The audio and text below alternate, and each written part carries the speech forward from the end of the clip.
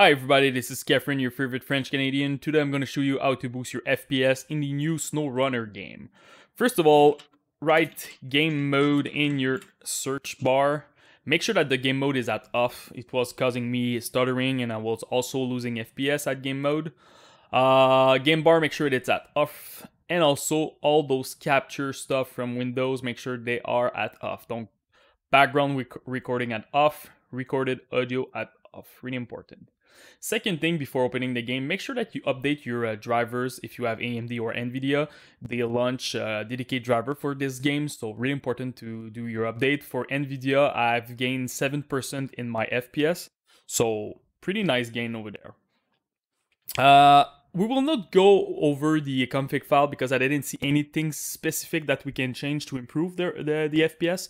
So we will go directly inside of the game and you have a lot of different parameters that we can change. So let's go in the game. So now the graphic inside of the game. So first of all, make sure that you're playing full screen. I had like stuttering and losing FPS when I was playing Borderless in this game. So go with full screen, really important. After that, resolution really depend on your monitor. I'm playing 1080p. For me, 1080p is good. But after all the changes I will show you, if you still don't get whatever your objective, if it's 60, but probably you will need to lower your resolution. I'm not using the VSync. Anti-aliasing, the first thing that you can optimize over there, you can put this one at off and use the FXAA. It's a good compromise and you will gain 6% in your FPS.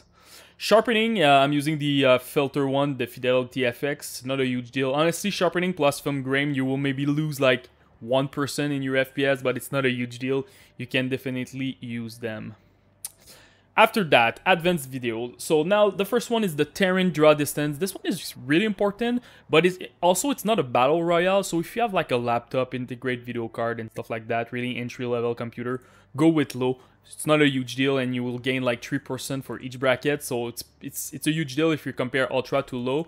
So really important to go with low for this one if you have an entry level computer.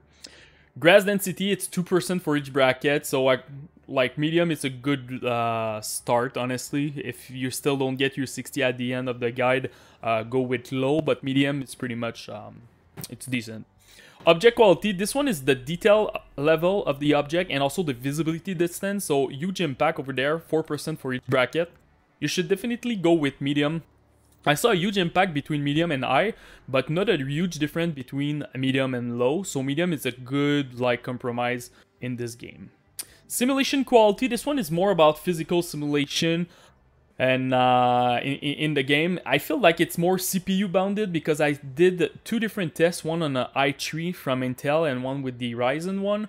And on the Ryzen, I saw like not a huge impact in my FPS if I was going to low versus high. But on the i3, it was like a huge upgrade. So if you have like an old CPU, not a really good CPU, not a lot of cores on it, go with low or medium for this one. Shadow quality, this is the most important graphic parameter in the game. If I compare ultra to low, you can gain 60% in your FPS. So really important, this one. You should even just start with this one. Put this one at low, test your game. If you're satisfied with your FPS, don't touch anything else. Texture quality and texturing filtering. Depends on the VRAM on your video card. So if you have like 4 gig and more, go Ultra and 16x. If you have like 3 gig, go with I and 8x. If you have 2 gig, go medium and 4x. And if you have less than 2 gig, go with low and 2x. So for me, I will stay like this. Ambient Occlusion, really important, 6% boost in your FPS. But again, just do your test, because if you go with shadow at low and ambient occlusion at off, you will see that your game will look like shit. So just do your testing. If you have your 60 without any problem, maybe you can just check your ambient occlusion add-on. Water quality, you have two options over there, low and medium. So if you have an entry-level computer, I recommend low. If you have medium entry computer like GTX 960, something like that, you can definitely use this one at high. Volume fog, really important, on versus off, 8% boost in your FPS. So if you want to use it and you need it, use it. Light shaft, it's like 3 to 4% in your FPS.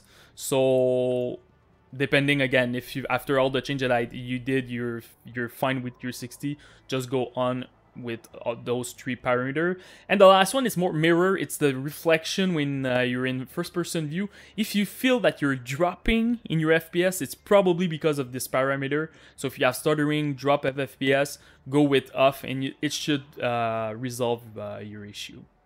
So that's about it, guys. If you have any questions, just comment in the YouTube section of the video. Post me your rig, CPU, GPU, and RAM. I will try to help you the best that I can. And don't forget to subscribe to the channel. Peace!